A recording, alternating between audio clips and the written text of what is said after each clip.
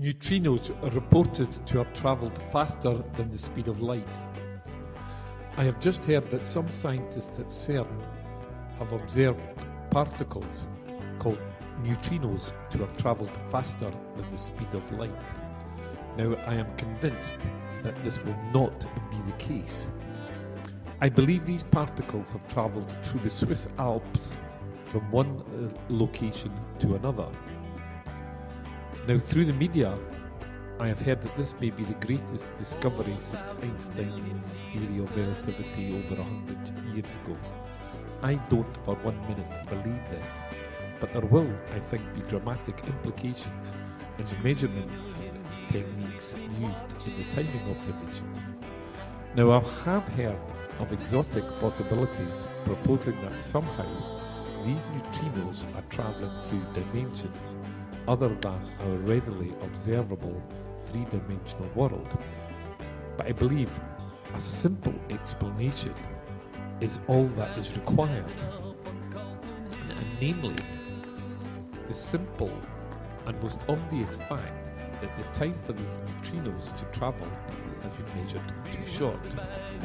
And this will be because of the uncertainties involved in the timing measurements. I will give an analogy here.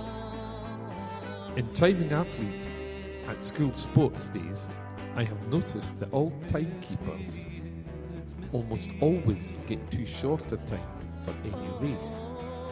And the more amateur the timekeeper is, then the greater this effect is.